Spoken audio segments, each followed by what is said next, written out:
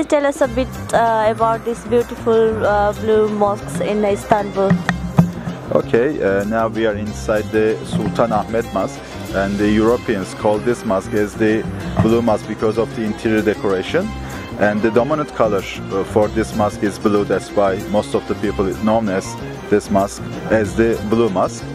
But otherwise, it's one of the most famous mosques in Istanbul, I can say easily, which was built by the order of Sultan Ahmet I, and between 1609 and 1616, in less than 8 years. And as you can see, still a lot of people is still coming from all around the world and visiting this beautiful mosque, which is from the 17th century.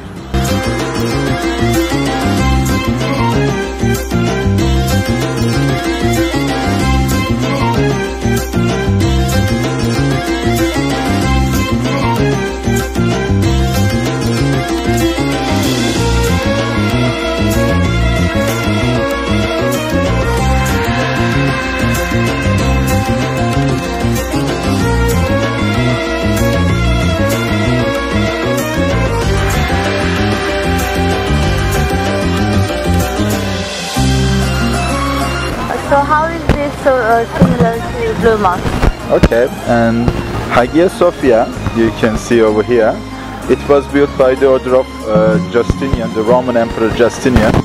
It was built as a church actually, but in 1453, after the invasion of Constantinople by the Ottoman Turks, it was converted into a mosque. That's why we have the minarets, 4 minarets you can see from here. And in the same time, you can see the Blue Mosque over there, and the Blue Mosque was built as a mosque. But the Turks, I can say it easily, they were influenced by the Roman architecture. As you can see, the Blue Mosque and the Hagia Sophia, when you look together, they look very similar buildings. You can see the influences between the cultures.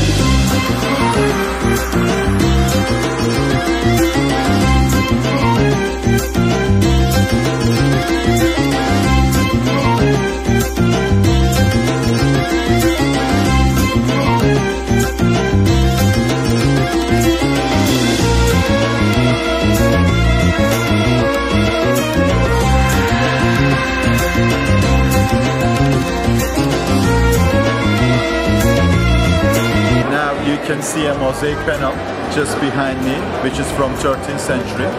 You can see daisies, mosaic, and on the right hand side, from where you stand, you can see John the Baptist, and in the middle, you can see Jesus Christ, and on the left hand side, you can see Virgin Mary. Actually, some of the mosaic pieces are unfortunately missing because some of them were stolen by the visitors, but at least we have the faces of this beautiful mosaic panel. And of course the human form depictions are strictly forbidden in Islam. So when the Turkish Empire, which is known as the Ottoman Empire, converted this place into a mosque, they covered all the human form depictions with plaster. But after being a museum in 1935, we took the plaster off, and now you can see the mosaic panels. You cannot use flash.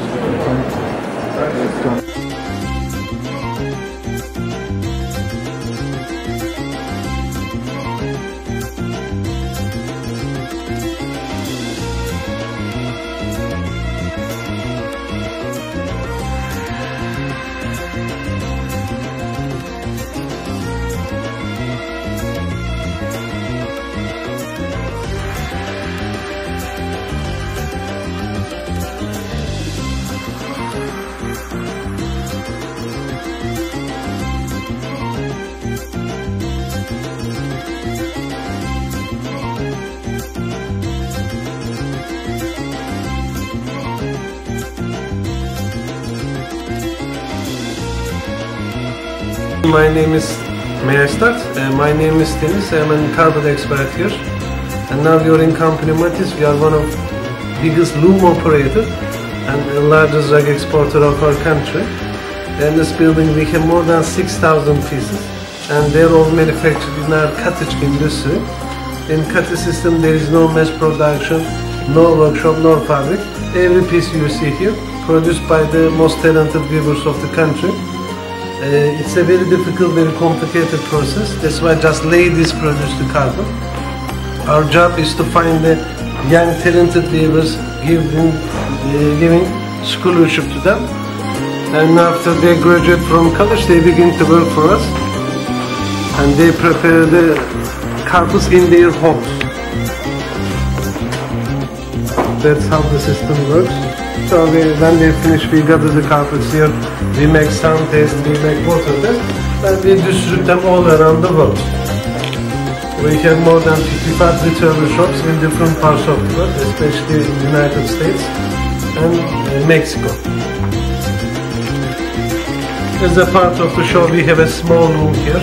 It's a small silk carpet, but these ladies come closer, touch it here. You know, in Turkey, we never do shoes at all. And that's why we always cover our floors with carpets. To touch here, this is all silk. We have different material here. This is different color. This is the model the weaver range follows. We have more than 80 different steels in Turkey, and they produce all their individual carpets. And could you explain that? Here. You know, different from rest of the world, in Turkey we just use a double knot. It's 3,000 years old, our national technique. Iranian single knotting technique here. Most of the Orientalistic countries, they follow it. It's easier. This is Turkish double knot.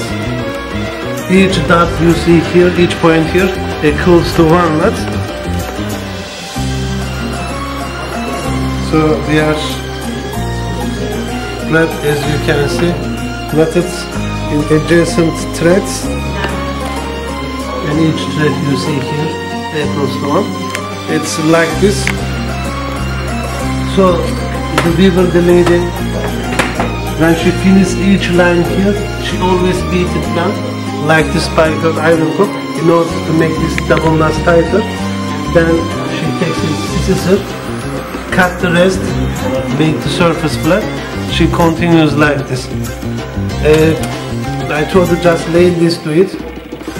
They work half an hour break, half an hour break, maximum 3 hours a day, 5 days a week. Otherwise, they will have headache. We use wool, cotton, silk, but silk is the most durable material to use, difficult material to work on.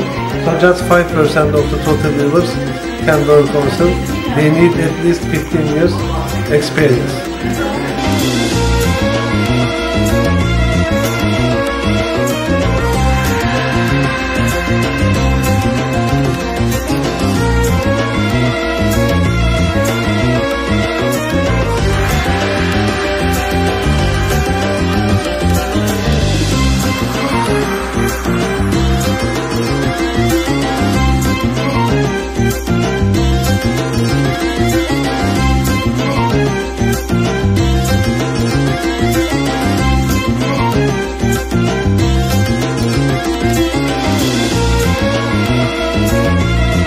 Now we can see another beautiful mosaic panel from 12th century. In the middle you can see Virgin Mary and baby Jesus, and from where we stand again on the right hand side you can see the Empress Irene, and on the left hand side you can see the Emperor Komnenos. Actually the Komnenos, you can see he's holding the money, the gold, in his hands just before a very big donation to the church. And on the right hand side you can see Irene with the new plans of a new temple. And over here you can see another beautiful mosaic panel from 11th century. In the middle you can see Jesus Christ, and on the right hand side of the Jesus Christ you can see the Empress Zoe, and on the left hand side you can see Constantine, the Emperor Constantine the Ninth.